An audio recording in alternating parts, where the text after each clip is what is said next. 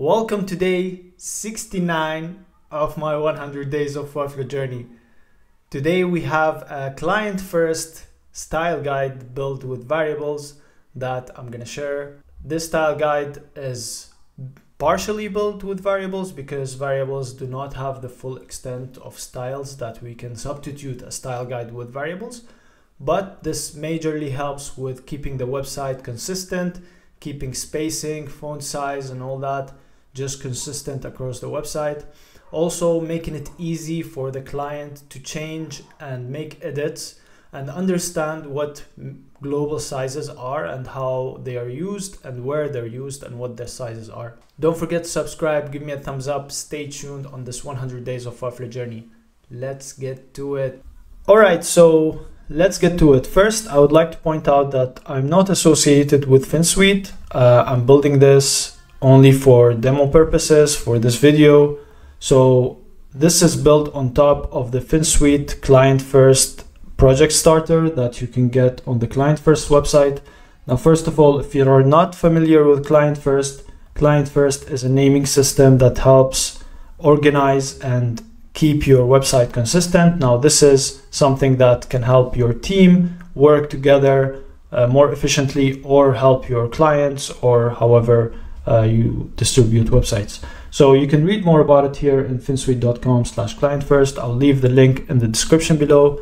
When you click on get the clonable, you're gonna find this this project that you can clone and start your project on top of it. Now this is the style guide is built in here, so you can just clone it and start your project.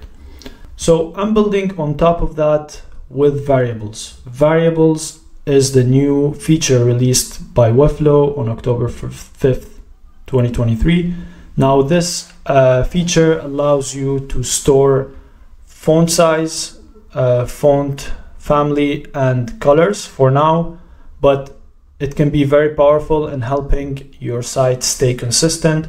Again, this feature has limitations. It's not responsive yet, so you cannot store for mobile, or you just have to do it manually. Basically, you create more variables for mobile, landscape and tablet. But whatever we have today is just for desktop. So let's go through the style guide. Now the style guide is pretty basic. I just added this body section to specify that we're using these styles on all body types. So this is the style guide, pretty basic, the same as FinSuite's style guide, but now you can see the sizes, the font size, the height, some of the paddings. For example, here the paddings are in purple. So you see this purple color. This means that this is pulling from a variable, and if you click on it, you can see which variable is pulling from. So padding, global desktop.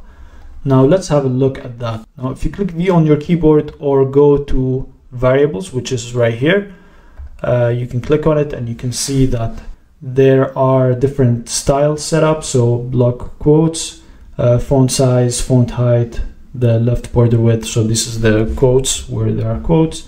Here buttons, small, large, medium.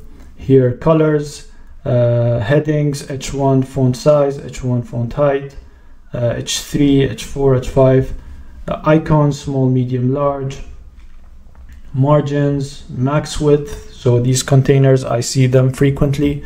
So here you can like have them as a global style or a global measurement unit so that you can use it in different places and just stay consistent with it.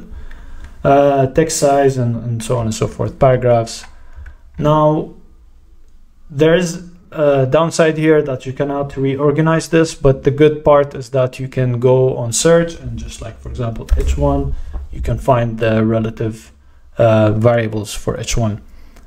Same thing if you're here, if you're right here, let's say I added a text, so a text block, and I want this to have the H1 size, so I can just click here and search H1 and I can find it. As you can see, font size, click on it, now I have, and then maybe the height, H1.